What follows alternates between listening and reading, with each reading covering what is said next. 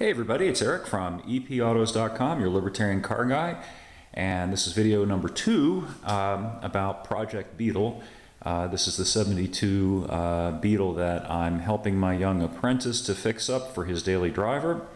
If you saw the first video, you'll know we had a little bit of an issue with the intake system, and in brief, basically what that was, a cursory inspection of the engine turned out that it had the incorrect Solex 28 carburetor, which is not correct for this model. It should have a 34. There's the 34. A buddy of mine had a spare, and we rebuilt that and put it on the engine, and the engine wouldn't idle, oddly.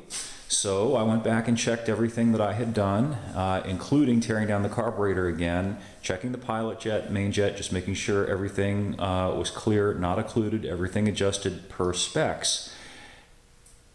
And while it would run, it would not hold an idle.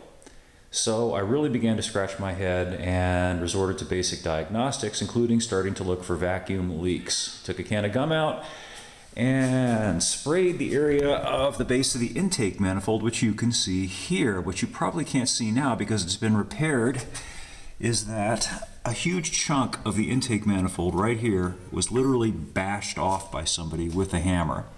My buddy Tim welded this back together, but at any rate, what we found was this part was chunked off, and there was a bolt that somebody had put in a hole here where the EGR valve had been, or EGR port had been, I should say, and then took RTV, room temperature vulcanizing rubber gasket maker, and sort of cake smoothed it all over to make it look like it was okay. And then I went back and looked at the carburetor again, and it turns out it has this adapter on the bottom of it.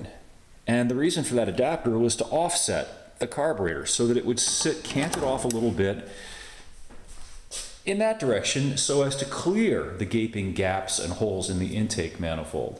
And that's why it wouldn't idle. So at any rate, we have fixed that. The manifold is now correctly, it's now in one piece again, and I went ahead and sandblasted the thing, make it look nice, and we painted it black. I know that's not exactly correct, but it had some fairly significant rust on some of the surfaces, so figured it would be nice to just go ahead and paint it black. And then, while I had everything apart, and again, I know these are supposed to be bare, unfinished cast aluminum, but I thought it would look nice to paint them with gray exhaust manifold paint for contrast, so that's been done. And right now I'm just waiting for a set of boots and gaskets to put everything back together. And a couple other little small things. This isn't, you know, a show winner by any means, but I got some nice bolts here for the heat risers. And speaking of the heat risers, these heat risers were completely occluded, blocked up with rust and stuff, and that's a pretty common problem with these old air-cooled Beetles. And my buddy Tim and I figured out a way to fix that. Took a drill with some wire, loose wire on it, just kind of shoved it in there and rotted it out until it was clean, heat it, rot it out, and then use high pressure water to degrease it. Anyway, got some nice fresh bolts to put everything pretty back together in here. I cleaned up the engine cases a little bit, and I'm also going to probably either paint or get a nice chrome cover for that coil. And hopefully we should have this thing up and running again in a couple of days. But anyway, thought you'd find that interesting, and look for the story up at epautos.com, and we'll catch up with you again soon.